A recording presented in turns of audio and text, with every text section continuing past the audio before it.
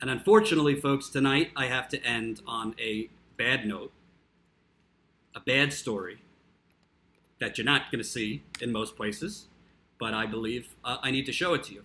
So one of the stories that's going to be on the list for our GoFundMe, we're going to launch a GoFundMe next week. Ty is working on the video for it. We're going to have stories we want to go cover. One of them is going to be I keep fucking this up. The Bayou Bridge pipeline fight, which, if you've been paying attention on Facebook, if you've been paying attention on Twitter, they are arresting water protectors and journalists left and right. Left and right.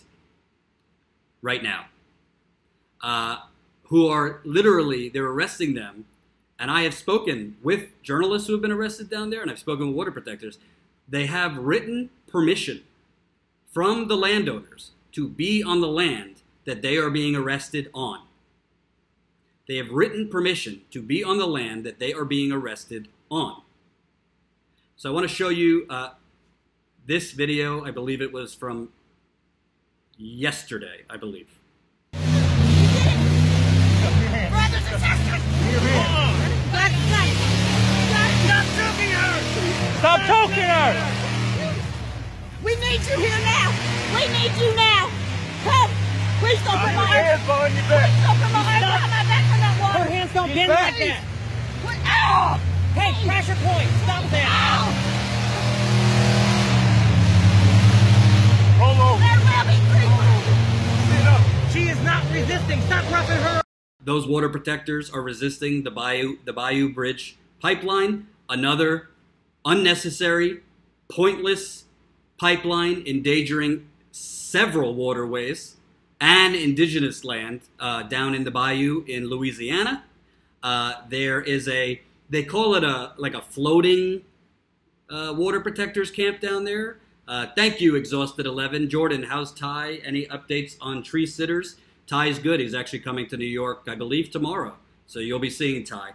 And we got a lot of plans, Ty and I. Ty's working on a few things for our launch, so that's why you haven't seen him on air. But Ty's good. Any updates on tree sitters? Yes, there are more tree sits going on in Virginia. I'll cover that tomorrow. Thank you for reminding me. There's more tree sits launching in Virginia to try and stop the Mountain Valley pipeline. So you have this pipeline, which is it's supposed to be the last piece of the Dakota Access Pipeline that will get it to export terminals in the Gulf. It's I believe, a crude oil pipeline. I'll have to double check that, but it is a crude oil pipeline. So it's unreal. They are on land that they have permission to be on. This is very similar to the Dakota Access Pipeline. Land that a lot of water protectors were arrested in, I believe in February of 2017, on that hill, if you remember. It later came out that Energy Transfer Partners, the oil company that was owning the Dakota Access Pipeline, who owns the Bayou Bridge Pipeline, didn't even own the land that these water protectors like Chase Iron Eyes were arrested on. But Chase Iron Eyes was charged with felonies. Felonies. Had to spend countless money on his legal defense. I believe those charges have been dropped. But now you have water protectors and journalists. I did an interview with a journalist, I believe, last week. Karen Savage was her name. Go check out that video.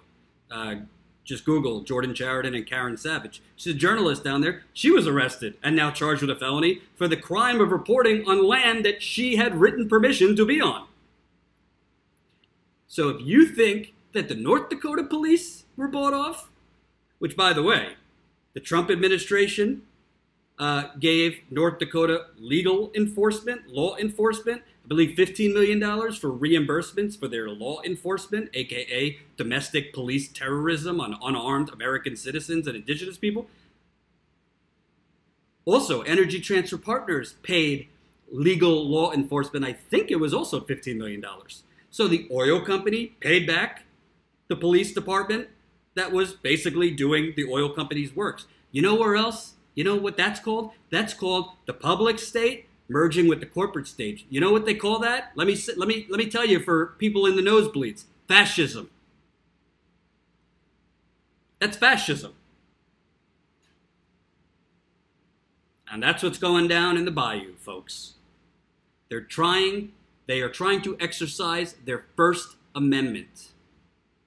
They're trying to exercise their First Amendment. And they are being arrested on land that they have permission to be on, which, by the way, the landowners have said Energy Transfer Partners does not have permission to be on their property. The oil company does not have permission to be on the property that these water protectors are peacefully demonstrating against.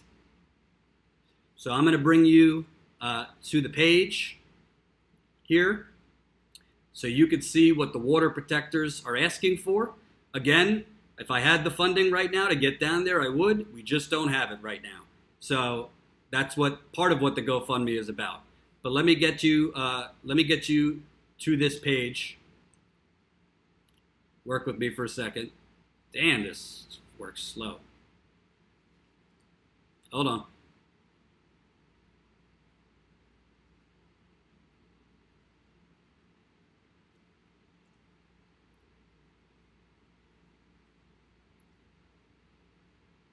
So this is the,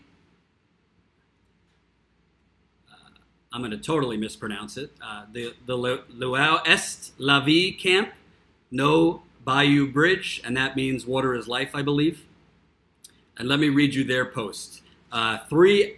Before I went on air, three out of the four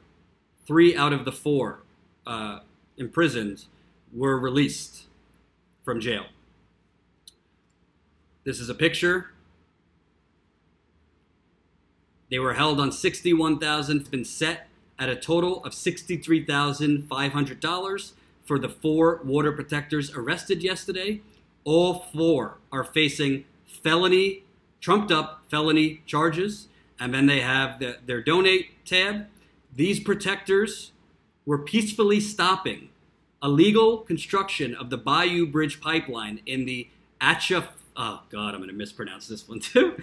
I think it's Atchafalaya Basin, when they were charged and violently attacked by police and workers from Energy Transfer Partners. Let me remind you, as they do here, we had permission, they had permission to be on the land from the landowner, and we were breaking no laws. But Energy Transfer Partners does not have a legal right to build on that land. So if you want more information, you could go to their page. Again, it's not even going to pretend to try and pronounce this right. Luau Est La Vie Camp, no Bayou Bridge. Loa, what? Loa La Vie. Thank you, Jennifer. And Jen's off camera tonight. She's not doing so well. She's been sick for a little bit. But she's rehabbing in the comfort of New York. So she'll be back soon. But it's so great that we're talking about, Brett Kavanaugh and all these people on their high horse about the rule of law and judges, their politics can't play a part because we are a law and order country. Trump says it, law and order, law and order. Unless your peaceful assemblance. Chris in Dallas says Jordan is a hunk.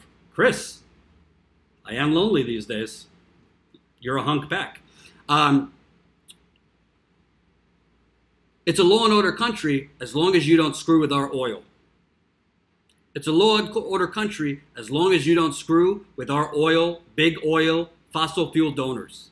It's a law and order country as long as you don't breathe near a pipeline construction. It's a law and order country as long as you don't exercise the First Amendment, which is your constitutional right, near any pipeline, near any uranium mine, near any nuclear power plant.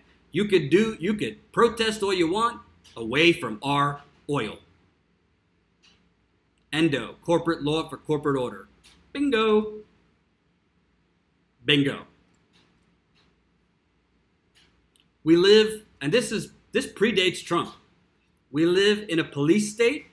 We live in the United States of oil. We live in the United Corporations of America. Donald Trump is a menace. He is a danger, but it didn't start with Donald Trump, and it ain't going to end after Donald Trump unless we make it end.